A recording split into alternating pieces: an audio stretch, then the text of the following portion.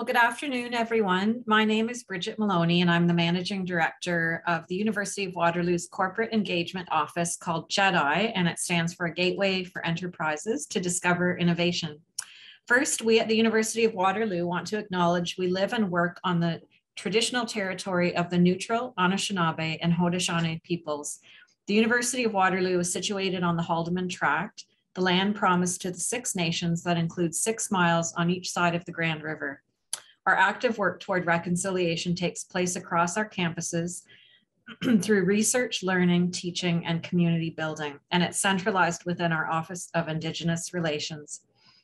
So I'm very pleased you could join us for this month's 30 Minutes with the GEDI Exchange webinar. These webinars are part of the GEDI Exchange's mission to support the success of startups and scale-ups affiliated with the University of Waterloo, regardless of where the company is located globally. And it actively promotes collaboration amongst its members, which are both small and large companies, and the university itself. So for today, we'll be focusing on the theme, Women's Pelvic Floor Disorders. Half of all women will suffer from them, but little is said about this silent epidemic, how breakthroughs in technology are making a difference. Given International Women's Day is held in March each year, we thought this topic is especially well suited to cover in this month's webinar. So I'd like to welcome Rachel Bartholomew from Hyivy and A. Nyan San from Cosm Medical as our guests who will talk about this topic after they introduce themselves. The panelist portion will be 30 minutes in length, followed by an optional 10-minute Q&A, and we hope you're able to stay with us for that. Throughout the webinar, please feel free to send any questions you have via the Zoom Q&A. You just click Q&A in the bottom center of your Zoom window. I wanted to let you know this event is being recorded and will be uploaded to GEDI's YouTube channel. So now I'd like to turn it over to our guests. Let's start with A to introduce yourself and Cosm Medical, and then over to Rachel to introduce herself and Hyivy. Hi, good afternoon. My name is A. I am CTO of Cosm Medical. Cosm Medical was founded by Derek Sham, our CEO, who founded Cosm in 2017 after watching his grandmother suffer from pelvic organ prolapse. We're a personalized pelvic health company, and our first device that we are building is gynothotics. Gynothotics is to help with pelvic organ prolapse. It happens when the pelvic muscles are weak and your internal organs, such as the bladder, the rectum, and the uterus, actually fall out of the vagina. And that's associated with a lot of pain, can lead to urinary and fecal incontinence. One of the treatments of pelvic organ prolapse is to wear something called a pessary. These are devices that have been in existence for over 50 years. However, the current issue with that is we have so many different sizes and so many different shapes. So it's very challenging for the clinician and the patient to work together. It's a lengthy process. So some patients never find the correct fit. And even if patients do wear it, there is a high dropout rate. About 30% of people drop out from wearing pessaries after 6 months. So we want to fix that. And then so the subsequent to that, they end up getting surgery that also leads to complications. So what here at Cosm we are doing is providing more technology, innovation, and new proprietary technology to size the vagina, to measure it accurately, so that we can provide specific pessary for each and individual woman. So, you know, our vaginas are not circular, an oval shape and in different angles, different support. So that's what we're working on at Cosm. Thanks, A. I look forward to learning more about that. So Rachel, could you please introduce yourself and Hyivy? Of course, of course. So my name is Rachel Bartholomew. I'm the CEO and founder of Hyivy Health. very similar story. So I created Hyivy out of my own cervical cancer diagnosis that I've been kind of fighting over the last 2 years. And in the process of going through my treatments, I realized that similarly, I always say Cosm and I are in a competition on who has the older technology. I think Cosm beats us by 20 years, but we're about an 83-year-old technology with these static dilators that we are innovating on. So essentially, these are like these Russian dolls that are supposed to help stretch the muscles and break down scar tissue after things like menopausal atrophy, all the way to cancer radiation treatments and endometriosis. So we have created a pelvic wand that conducts 3 different therapies. So we do self-lubrication, hot and cold, and autodilation. And we track a number of data points from sensors in that device, and that's sent to a patient mobile app. And then that's all paired up with some subjective data and then sent to their active clinician. And so we work directly with OBGYNs and pelvic floor physiotherapists to do remote patient monitoring of the pelvic floor. Really interesting, Rachel. And thank you both of you for sharing the story behind why you got involved or launched your companies. Really appreciate that. So I'll start with some questions. So with women's pelvic floor health being discussed so little, and you've done this already, but a great job, but can you kind of catch us up on what the term means? Typical problems and what therapy and devices are commonly used. So I know you've kind of covered that, but is there anything else you'd like to add at all? Maybe Rachel, over to you. Yeah, so to kind of give a breakdown of it, when we go through all the way from, pre-menstruation all the way to post-menopause, women's pelvic floor, I would say, goes through a little bit of hell and back. And, there's all sorts of life changes that cause all of these different things to occur. The science is only catching up now in terms of defining the difference between what's called hypertonic and hypotonic. And these things are very separate and different. And Cosm and I actually live in both of these worlds where, hypotonic, think of it as you're giving birth, you're losing estrogen, and you're losing that density, and you're losing that kind of elasticity in the muscles and in the surrounding tissues. And so things like prolapse will happen. You've overstretched the muscles and maybe damaged them from having a baby. And so that leads to this hypotonic. And this often is where you need the support like the pessaries. You need things like Kegel exercisers and electrostimulators to help tighten those muscles. You need a workout for those muscles. Subsequently, on the hypertonic side, think of this as dense, tight tissues, muscles, no elasticity, a lot of like denseness. This is where we live. And this is essentially where you wouldn't go to the gym to work out like a knot or a muscle knot in your shoulder. You go and get a massage. And it's kind of the same sort of concept where you want to relax and you want to pull out the muscles and pull out that tissue and make it more elastic. And these terms only just started. And so my biggest thing with pelvic floor health is if there is an issue, you experience pain, you experience something, you most likely have some sort of pelvic floor issue that you need to get addressed. It's not normal, it's not natural. And only now are women starting to realize that I don't actually have to deal with this pain, and there can actually be something that I can do about this. And the introduction of physiotherapy has really, really helped with this as well. But I'll let I kind of add some more to this. Thank you. Yes. Hey. Oh, you're on mute. There you go. Yeah, so starting from when we were young, I think things are getting better to address, to follow up on what Rachel said, like when I was pregnant about 9 years ago, nobody really talked about pelvic muscle exercises. I went to the prenatal classes, but I know one of my best friends actually just now had a baby, and now it's starting to be, there's more awareness, they're talking about it. So I think the society is moving towards the right direction, and I hope companies like Hyivy and Cosm will propel that forward. Great, that's terrific.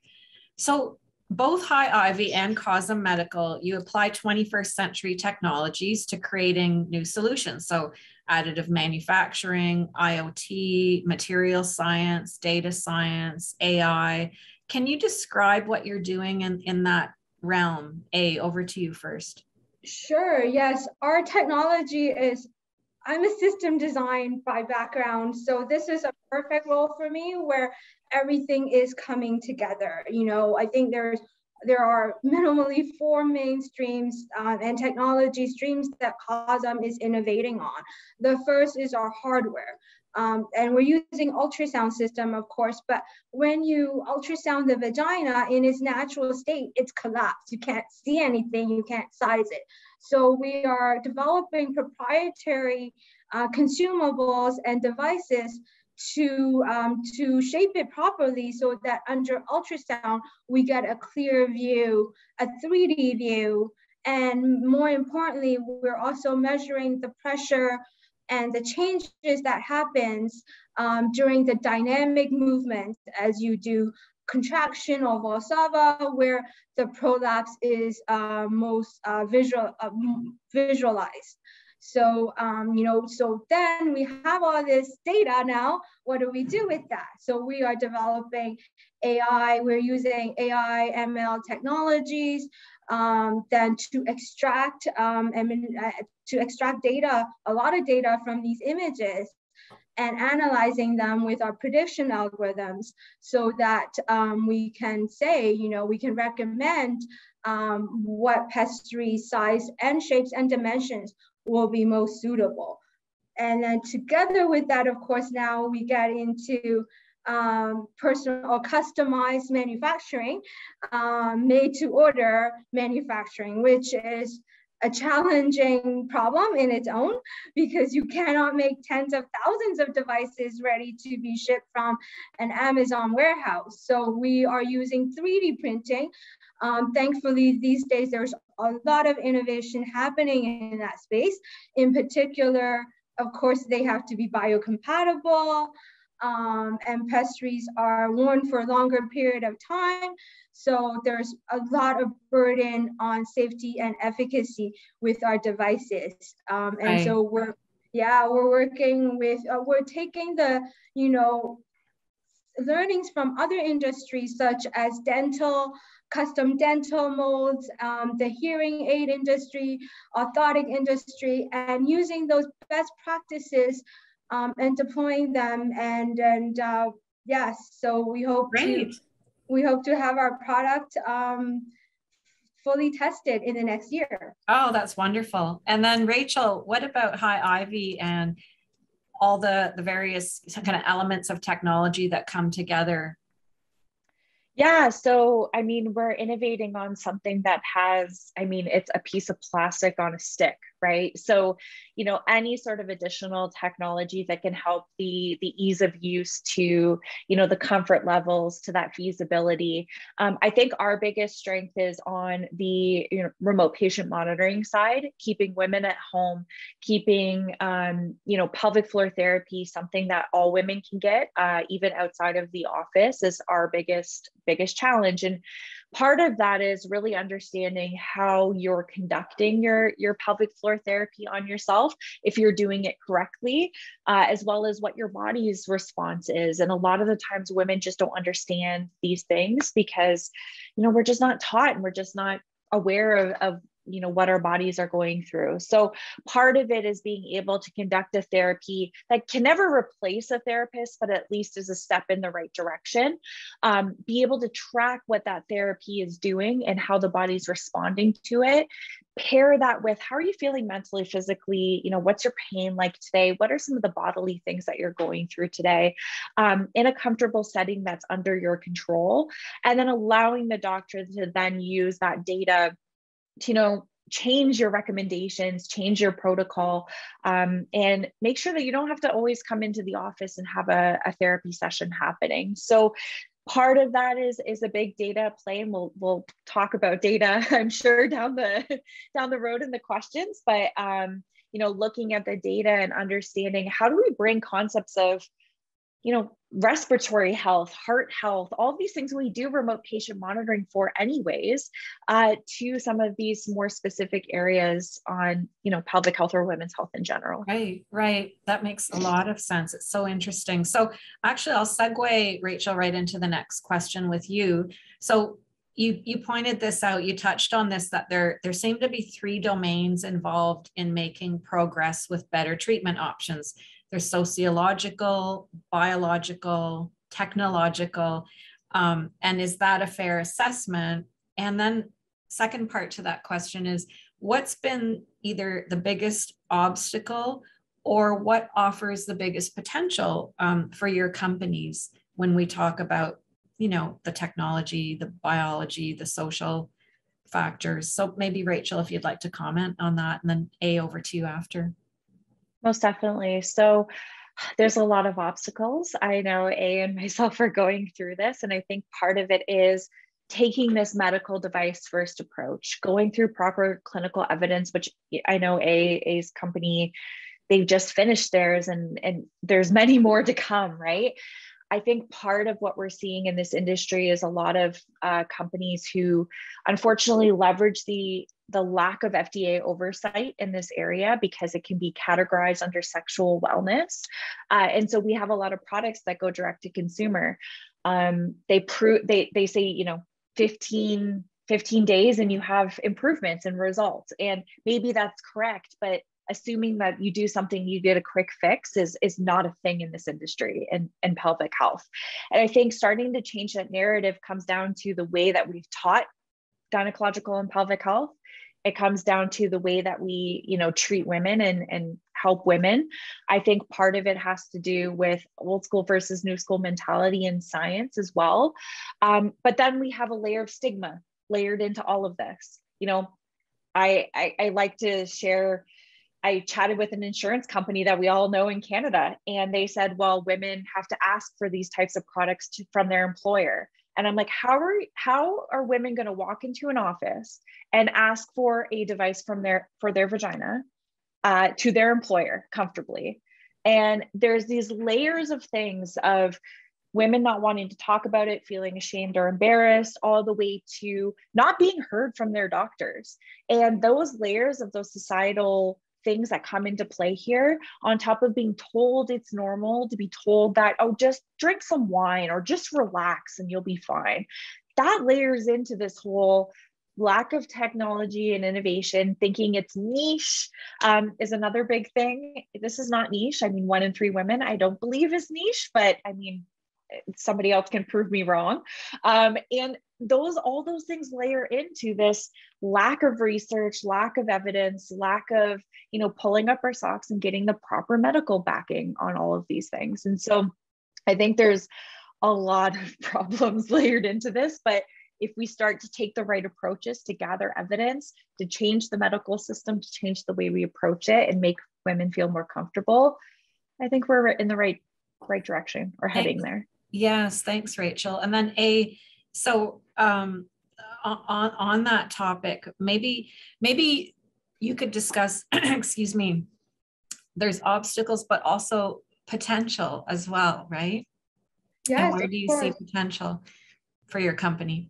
We've been doing a lot of clinician interviews with our clinician user groups, our patient user groups, and the one synonymous thing that everybody wants is a solid knowledge base and education,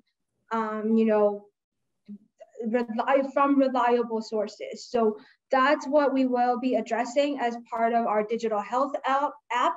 We're making one on the clinician side. I think Hyivy is doing a similar approach, an app for the clinicians, an app for the patients, so that we can all be connected with the right knowledge and have our, health in our hands.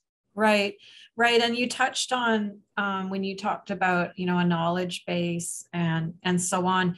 And Rachel touched on this in her previous comment, but there does seem to be, for the most part, seems these days like we don't have trouble talking about childbirth issues, prostate cancer, breast cancer, but there still seems to be a stigma associated sort of progressing the conversation and the technology associated with women's pelvic floor health. Do you see that, A? And are you, would you like to comment on that as well?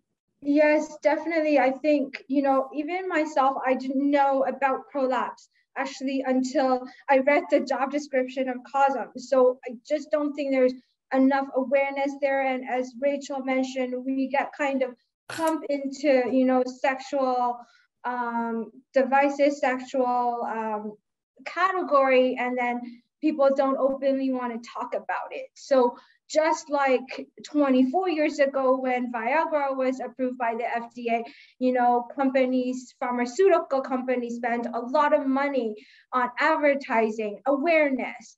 And so, this is where I think the women's pelvic floor market needs to be. And then we hope to get there in the next 5-10 years. Right. Okay. Thank you. So switching a little bit over to, so the data element. So both of your companies, a key component for success with your offering is the data and the analytics element. So can you, if that's correct, can you comment on that and why that data element is so important? Maybe Rachel, would you like to comment on that first? Yeah, so part of when we were doing exploration of our product, just sticking sensors in there showed us so much data and so many patterns in the data that suggest that there are different ways we can diagnose. There's different, indicators to suggest certain things. And obviously these things need to be clinically valid and proven out, but just that application of sensors, of those objective data elements was so critical for us. And when we pair that with the subjective data, so understanding that a lot of women, there is this mental health and stress component to pelvic health. There's an overall physical body side of things. We like to separate pelvic health into 5 different categories, looking at tissues, organs, incontinence, all these different things. When you pair all of that together, and we push that to clinician, what we wanted to do was show the clinician, okay, age ranges, cultural backgrounds, different diagnoses, or maybe the same diagnoses. What are some of the patterns we're starting to see in these data trends, whether it's objective, or a pair of both of those things? And we could start to predict and actually start to move towards proactive management versus this reactive management that we do with a lot of medicine, not just pelvic health. And so that's why data became so important for us, is to learn about these things and to start to pair these things in to make better healthcare decisions, especially on pelvic. Thank you. And A. Yeah, if I may, again, the current sizing of pessary, it's perfectly circular, mostly rigid, sometimes very large to support the prolapse.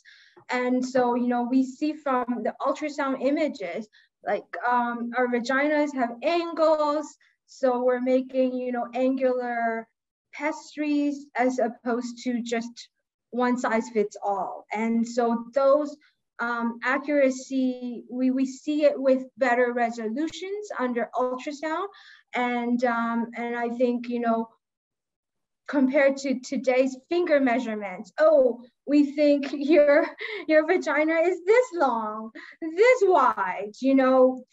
This is where the accuracy and resolution are going to help women a lot with Cosm's gynothotics technology. Right. And thank you. Yeah, I'm sorry, I didn't mean to stop you. Yeah, no, go ahead. Just to add to that,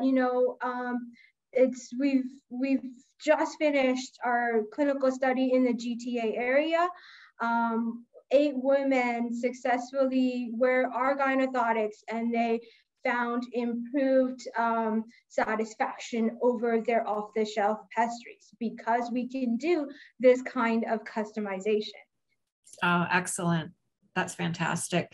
So then looking ahead to 2022 and beyond, can you share what new things you're looking to accomplish that will even have greater impact on improving women's pelvic floor health? And also to what extent will your products be available in 2022? Maybe would you like to comment on that? We're actually right now closing a seed round. Derek is very busy and very successfully doing that. And so with that, once that seed round is closed, we're going to be staffing up as well. You know, COVID had a big dent on our company's progress over the last 2 years. We are looking to move forward and make, you know, really speedy progress with our new with our seed round closing. So we have quite a few clinical studies upcoming. We hired a full-time quality engineer. As you know, MD SAP and ISO certifications are very key to getting our companies into positioning so that we can start filing for regulatory approval, which we hope to do at the end of 2022. So we hope to get approval and launch in 2023. Fantastic. Congrats. And Rachel? Yeah, so we're currently working on V1 of the device. So it's called Flora. That will be going into 2 clinical trials, one on endometriosis patients at McMaster University under Dr. Leonardi, and the second is with Grand River Cancer Center on radiation-induced vaginal stenosis for cancer patients. So if anyone listening is in either of those areas, you can and work with those clinics, you can apply to be a part of it. Our goal is to also go out for our Health Canada and FDA approvals. And our goal is hopefully 2023 launch of the products. We also have a couple more products in R&D. So we're working on a colorectal device, you know, conducting similar therapies, as well as an external pad that'll be used for women externally in that area. And yeah, I think that's pretty much it. Oh, that's super. So just maybe 1 minute or less each, because we're coming down to the end of the half hour, but why or how did partnering with U of W make a difference? And could you also just tell us your connection to U of W, past or present? Maybe over to you first. Sure. I graduated from system design engineering from Waterloo. So Waterloo will always have a place in my heart. And so I was very thrilled. We have affiliation with the additive manufacturing group at U of Waterloo. We have a couple of research projects on the go with Waterloo as well. Great. And not just Waterloo, but other universities in Ontario, of course. Fantastic. Thanks, And Rachel? MBET, Masters of Business Entrepreneurship and Technology is what I did. That was 2013, 14, I don't even know anymore. I graduated that. Most of my employees are from the University of Waterloo. I hire out of the co-op program regularly, part of GEDI, and I'm part of Velocity as well. Oh, that's great. Fantastic.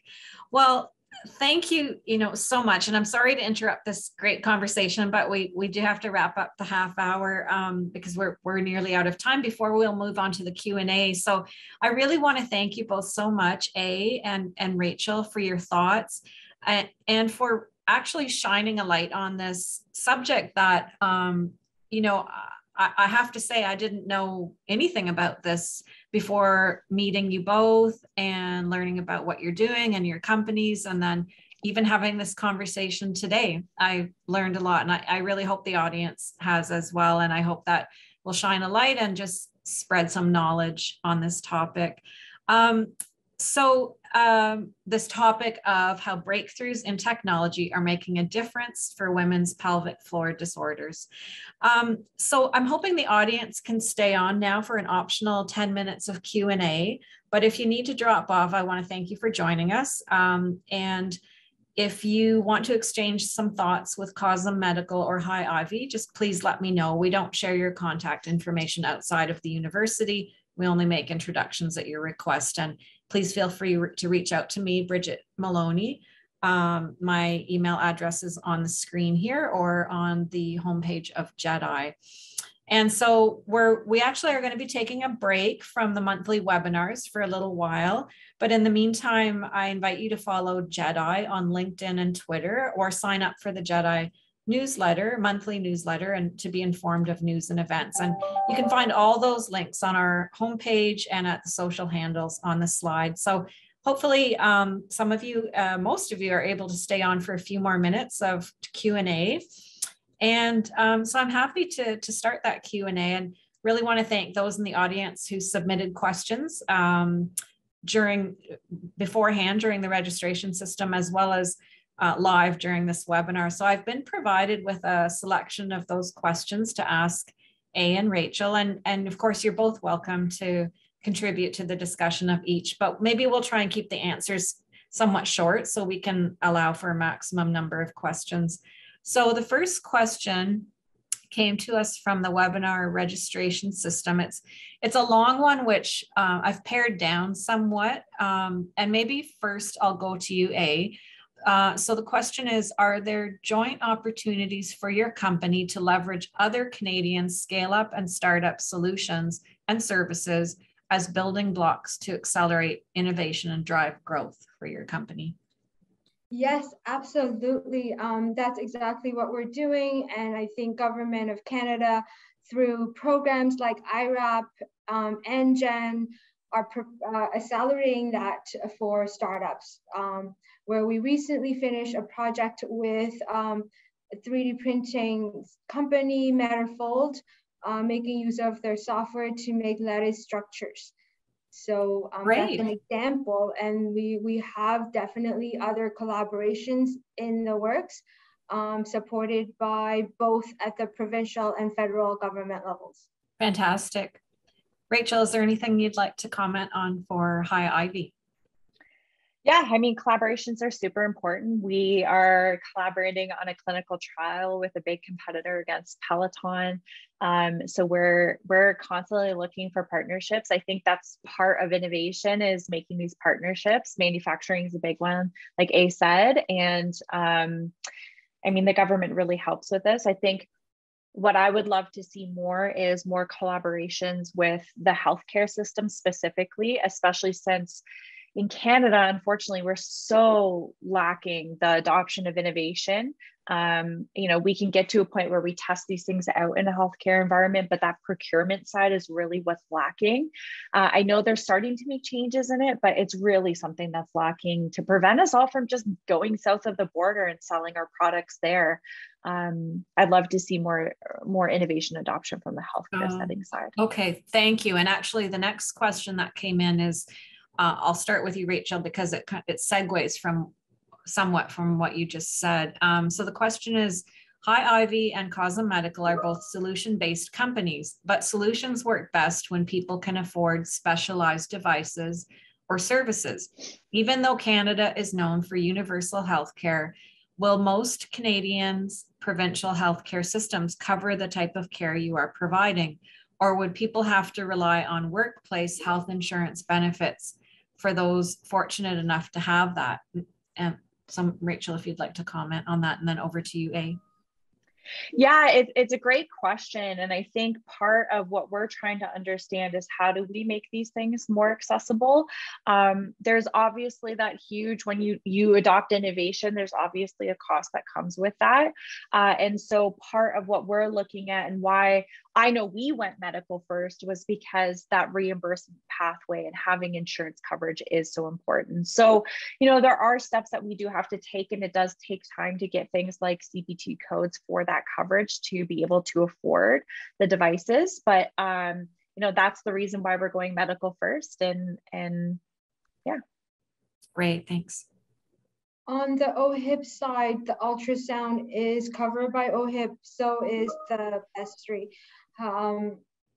but at a lower amount on the pessary side. But we know through, yes, private health insurance, through physiotherapy, it's covered at a higher amount. Like, I think there's something $70 through OHIP versus $450 through the physiotherapist. So we do plan to do clinical studies to get the CPT code as a system for our device. And that's part of our strategy. And what is CTT code? It's the US reimbursement and insurance codes. Okay, thank you. I wasn't familiar with that term. Okay, thanks. So next question. Do you have advice on, or I guess even more broadly, are there physical therapy exercises that can be done to improve pelvic floor? And based on what you're saying, it sounds like, yes, there are physical therapies that can be done, but is that too broad of a question, or would you like to comment on that aspect? Maybe A first. I mean, there are devices and there is innovation with apps as well that are happening recently. Rachel, I don't know the names off the top of my head. Over to you, Rachel. Okay, yes. So I would say, please, please, please do not do any physical therapy exercises without seeing a pelvic floor physiotherapist first. So they are an out of pocket. You can get coverage through insurance. But depending, I don't know what your situations are, I would get advice on what is the status of your pelvic floor. Obviously, you can Google physical therapy exercises and it'll usually send you to Kegels, but I am always like, red flag, please don't do it. See what your issues are first, whether it's prolapse, whether it's tight pelvic floor, whether it's, any of these things, to understand what exercises you should be doing. Because often Kegels can actually make you worse off than better off. So I want to just raise that understand the status of your pelvic floor first, whether it's hypo and hyper, and then that can lead you to the exercises. Right. Okay. Thank you. So next question. It's not actually a question, but someone in the audience wrote in to say this isn't a question, but I just wanted to take the time to thank GEDI and University of Waterloo for taking the opportunity to profile such an important topic. The work that Cosm Medical and Hyivy is doing will truly make a big difference in the lives of so many women. By boldly presenting this topic, advances will be made in helping to reduce the stigma associated with a very basic women's health issue. So thank you. And I'd like to add to that not only thank you, but I find it fascinating to hear how technology and material science and additive manufacturing and AI, data analytics. I mean, there are so many technologies that are applied to both of your solutions. And so it's been really fascinating for me as well. Thank you. And for the audience, I'm sure. Another question, let me see. There's a lot of hope here to revolutionize the existing devices and rehabilitation systems, which haven't changed for so long. And actually, I believe it's decades and decades. Is that right? Up until recently. Both Hyivy and Cosm have been working hard trying to improve the standard of care. And since they are so standard, has it been difficult trying to change the standard? And how receptive has the medical community so far been in accepting the need for change? Rachel, perhaps over to you. And then A for a quick comment as well. And then we'll unfortunately have to wrap up. Yeah, so definitely shocking and eye-opening for the healthcare system. I will share, there are challenges in adoption, especially when things have been done for so long in a certain way. But when I will share that my oncologist is actually running our one clinical trial. When I brought this forward, that their standard of care that they were giving out for free at the cancer center, which is down the road from a lot of University of Waterloo people, they were like, why are we doing this? This makes zero sense. The research does not, it's very lacking, and women are not doing anything that we're telling them to do. We need to change this. And so just bringing forward this problem area was a huge eye opener for a lot of people that we're working with. So we're seeing the hesitancy on that old school way of doing things, but that willingness to be open to adopting new things. On the side of the pastry, yes, even 2 years ago when I first joined Cosm and we're setting up these clinical studies and looking at predicates, there was only been one other paper written on a custom pessary for one woman. And so, you know, it's really the lack of innovation actually motivates us. And I think since then, more and more a couple of other companies have been in this field, one from Europe, another one from Canada. So, you know, I think that it's driving innovation for the better. Yeah. Great. Well, I want to thank the audience very much for joining this Q&A, but a big thank you to our guests, A. San from Cosm Medical and Rachel Bartholomew, from Hyivy. Your insights and experience are very much appreciated.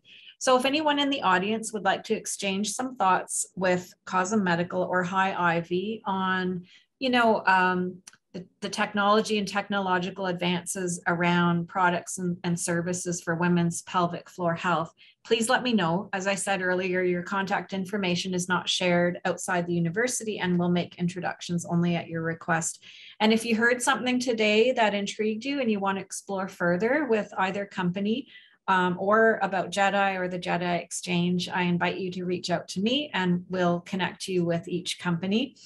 So as I mentioned earlier, there's no planned webinar for the next little while, but we invite you to follow GEDI on LinkedIn and Twitter and sign up for the monthly newsletter to be informed of news and events. And you can see the social handles there on the slide. So this ends our session for today, and a big thank you to our guests and the audience, and have a great day. Thank you.